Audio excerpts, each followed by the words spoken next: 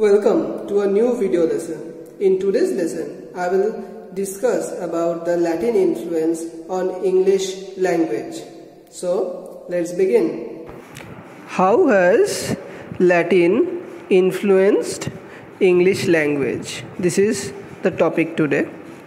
English has been called a Germanic language with a Romance vocabulary. A large number of these borrowings are Latinate, that is, coming directly from Latin or indirectly from Latin through one of the Romance languages, that is, French, Italian, Portuguese, Catalan, Occitan or Spanish, or from some other languages such as Greeks into Latin and then into English. Okay, so the influence of Latin on English is not a phenomena of a particular era, of a particular character like those of the Scandinavian or even French. It began in prehistoric times, while the Anglo-Saxons were still in their continental homes. It is still a continuing process. The Latin or classical influence is therefore the most important of all the foreign influences that have enriched English. Milton's teacher Alexander Gill says that classical influences have done the English language more than harm than ever the cruelties of the Danes or the devastations of the Normans. So we will discuss this, whether the Latin influence was a help or a hindrance, in another lesson. Today we will discuss about the influences and the time periods of the time periods when this Latin influence happened the most. Okay, so as Alexander Gill says that it has brought more devastation than the cruelties of Danes or the devastation by the Normans that has been brought. But Jesperson advised not to side completely with Alexander Gill, that is Otto Jesperson. Okay. As we recognize in Latin or classical influence something between help and a hindrance. He says that this Latin influence on English has been somewhat between help and hindrance. We will discuss that in some other video. The Latin loans not only fill the gaps in the native stock of words by providing synonyms and adjectives, but also enrich the international intelligibility of the English language. The Latin loans entered English in different phases, and we may note the changing relationship between English and the Romance along with the change of time, as is evident from the linguistic influence in mainly three phases, that is the pre-Christian Latin loans of the Zero period or the continental borrowings. Then it is after the introduction of Christianity, and lastly during the Renaissance. Okay, but it can also be divided into some other parts, where number one can be seen as the pre-Christian Latin loans of the Zero period or the continental borrowings. Next is the Celtic transmission phase, okay, where the pre-Christian Latin loans borrowed in England. Next is the Christian phase. Next is the Middle English phase, and then comes the Renaissance and post-Renaissance phase. Okay, so mainly it is divided into three phases, but here it is divided. It can be, if you want to, it can be divided into subdivided into many other phases. Okay. Latin influenced English language at 3 different phases. It is during these phases that Latin loan words entered the English language. Firstly, it was before the conversion of the English to Christianity. Then the English had a few Latin Christian words in their vocabulary. Thus they had church, which was in Old English it was Kyrie, Cyrie, ultimately from Greek kyriokon, Kyriokon. Okay, words like angel, which in Old English was angel but with an engel. Okay. Then devil, in Old English it was deofol, deofol.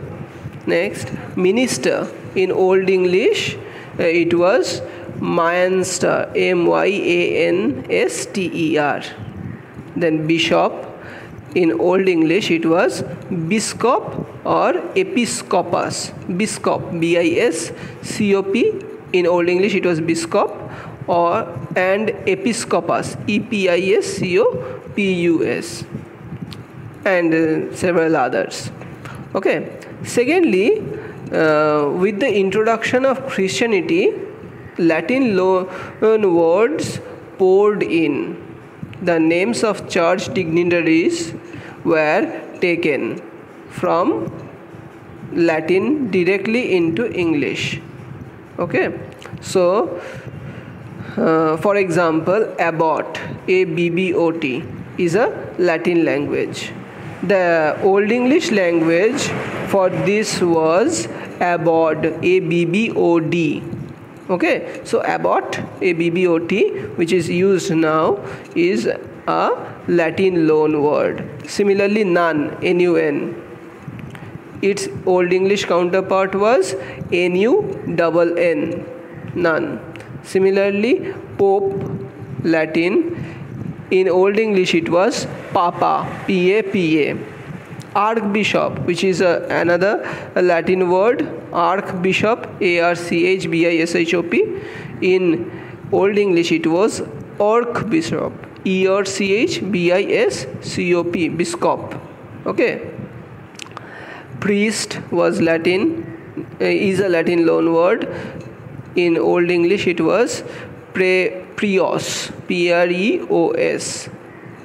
Others relating to church and Christian religion taken over in this period are altar, A-L-T-A-R, Latin altare, A-L-T-A-R-E, anthem, A-N-T-H-E-M, in Latin it was antiphona, A-N-T-I-P-H-O-N-A.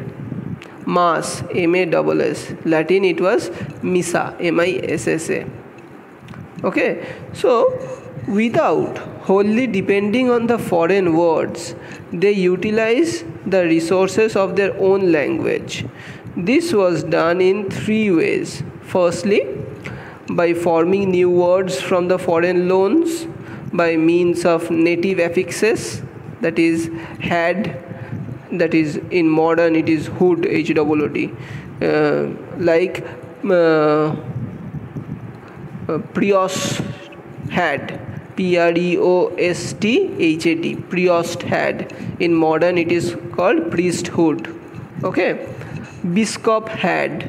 In modern it is bishophood. Secondly, by modifying English word like Easter, E-A-S-T-E-R, Old English it was Eastron, E-A-S-T-R-O-N, Estron, was the name of the old pagan spring festival called Austro, A-U-S-T-R-O, goddess of spring. Lastly, Latin influence after Renaissance. Greek words during this period came into English through Latin and have at any rate been Latinized in spelling and endings. Some of the Greek words borrowed in the 16th century are alphabet, chorus, dilemma, genius, genius, circus, exit, etc. Okay, the 17th century influence gave dogma, hyphen, museum, orchestra, etc. Greek words like bathos, philander, acrobat, agnostic, and Latin words apparatus, bounds, deficit, bacillus, ego, opus, referendum, all these entered into the English language. During and after the Renaissance, quite a number of French words were modeled into closer resemblance with the Latin originals. Okay, so for example, perfect, P-E-R-F-E-C-T, and perfect, P-A-R-F-E-T, perfect, okay, were the normal English forms for centuries. But it was introduced but C was introduced in perfect, P-A-R-F-E-T, introduced from the Latin at first in spelling only, but afterwards in pronunciation it was changed to perfect, P-E-R-F-E-C-T. Okay. Similarly, verdict, V-E-R-D-I-C-T, has given way to verdict, V-E-R-D-I-C-T. So how it has gone? V-I-R-D-I-C-T to V-E-R-D-I-C-T. Latin, add, has changed the Middle English, avis, A-V-I-S, and adventure as advice and adventure. Okay, advice and adventure as advice and adventure.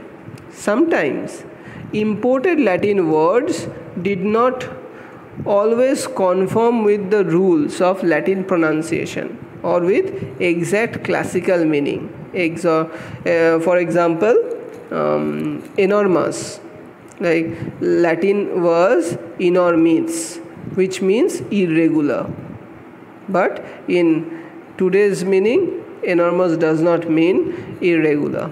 Okay, similarly, climax, in Greek it was climax, K with a K, K-L-I-M-A-X, which meant ladder, but in today's sense climax does not mean ladder.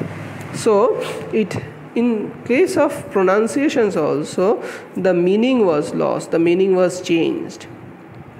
Similarly, Latin hybrids with the endings also got into place to influence the English words. For example, Asian, A-T-I-O-N, the ending Asian is found in starvation, ism, I-S-M, in heathenism, eyes, I-Z-E, eyes in womanize, Londonize, etc.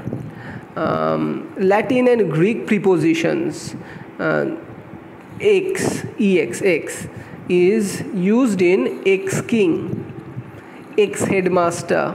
Similarly, anti is used in anti-taxation, inter in intermingle, intermix, etc.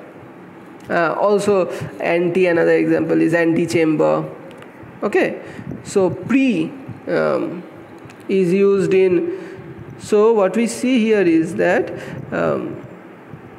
there is the adding of the endings and prefixes and suffixes. Okay, so the pre is pre-Darwinian or pro vice chancellor.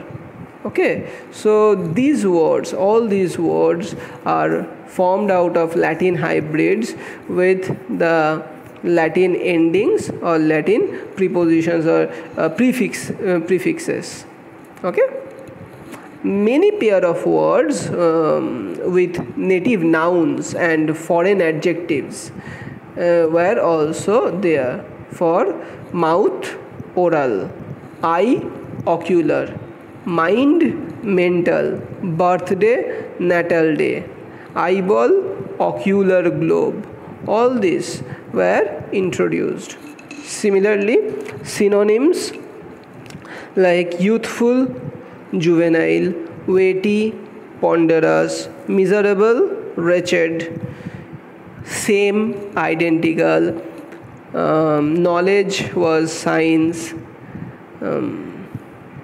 manslaughter as homicide, manly, muscular, sleeplessness, insomnia, wire, telegraph, WIRE, okay, telegraph, father, parental, mother, maternal. All these came down from Latin words, okay. Similarly, classical words in metaphysics and natural sciences were also were included from Latin loan words like philology, biology, anthropology, anatomy, philosophy,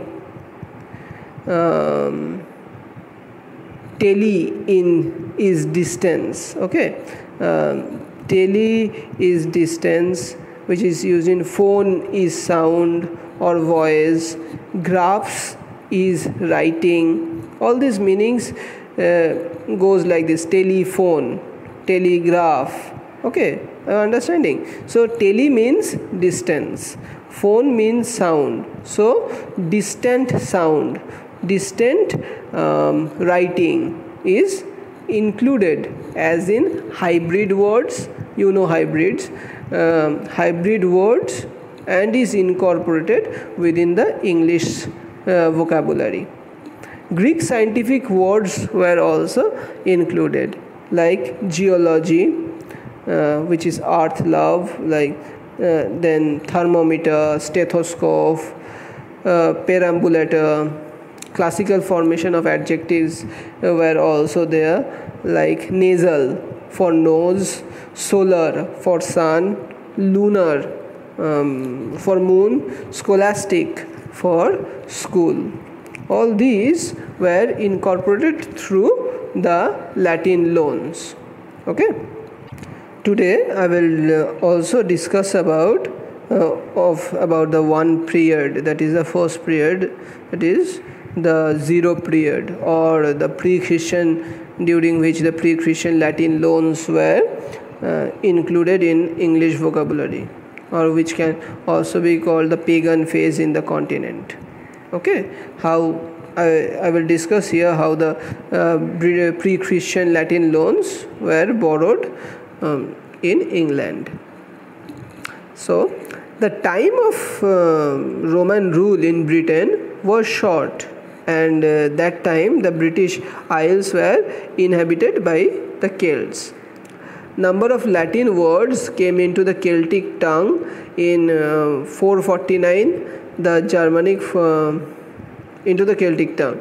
So in or around 449, the Germanic forefathers, Angles, Saxons and Jutes, shifted into Britain.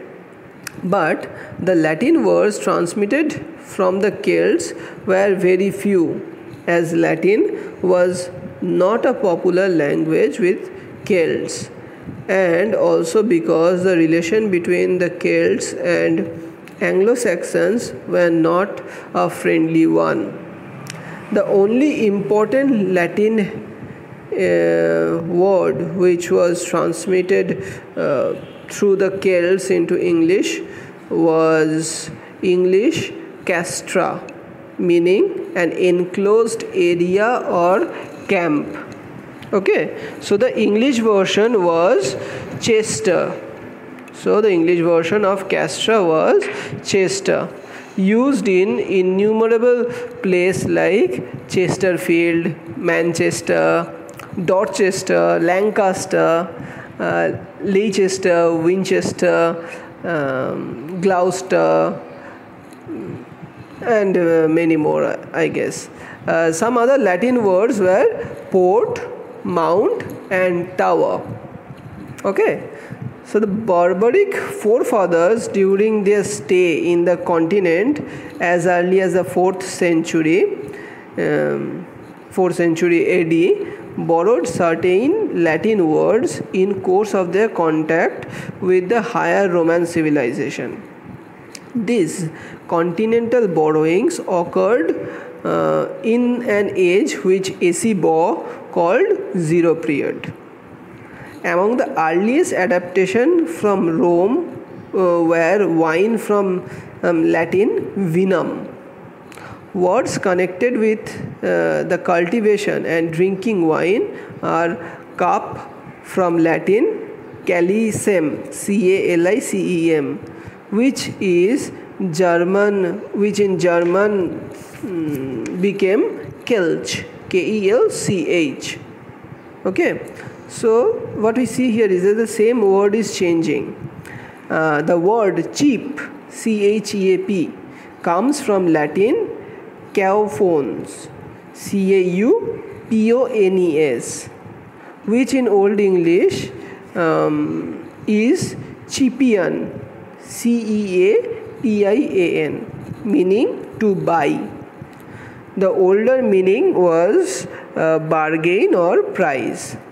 Another word of commercial significance is monger, derived from Latin mango, which means retailer.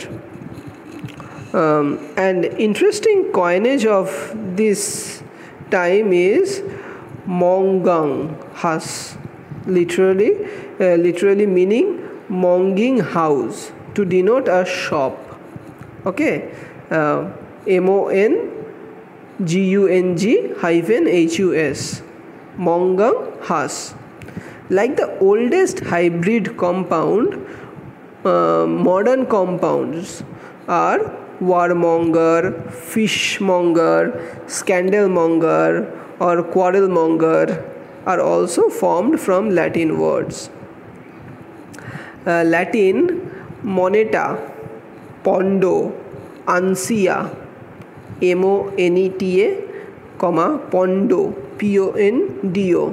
ansia, uncia, are also taken over as commercial terms.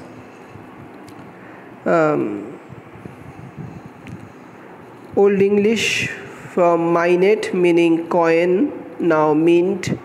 Old English pund, pund, is now pound. Old English yens, ynce, is now inch, inch. Other Latin words connected with commerce and travel are mile, mile, anchor, punt. Old English was punt from Latin ponto, ponto. Household words and names of domestic articles are many. Okay, like kettle, mortar, linen, line. Meaning line here means rope actually. Okay, so line is not line, line means rope. Jam, cheese, paper, poppy, butter, onion, plum and pea are some of the few examples which in the domestic sphere which were included into the English. The Roman contribution to building art is evidenced as such words as chalk, copper, pitch and tile. Okay, miscellaneous words as charge, bishop, Caesar meaning emperor, pipe meaning flute, dragon, mule, Saturday and so on were also included. A great many words related to vessels or receptacles of various kinds were adopted. The following are still existing. Okay, like cist, cist, which means chest.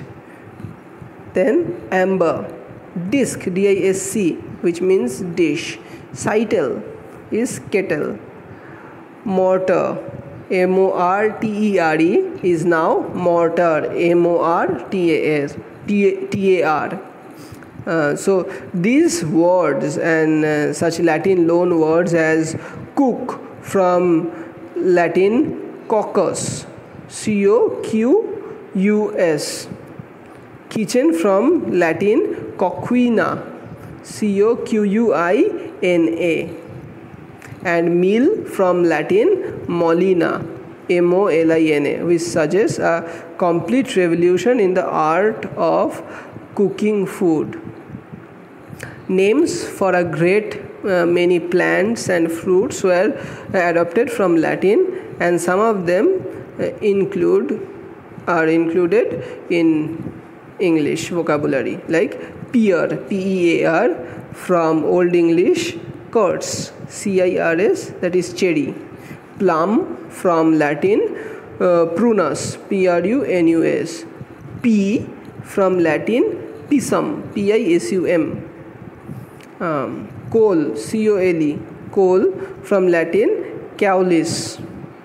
All these pre-Christian loan words are short words, mostly monosyllabic or disyllabic, and thus easily got accommodated in the English vocabulary of the Germanic forefathers. We will discuss about the next phases of loan words in next classes. Okay, see you. Thank you.